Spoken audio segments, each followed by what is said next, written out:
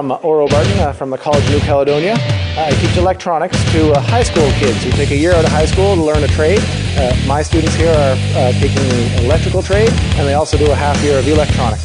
As part of their electronics training, we have got them all to make robots. I'm Aaron Bryan, the CPC electronics class at College of New Caledonia. It's a line following robot. It uses optical sensors to sense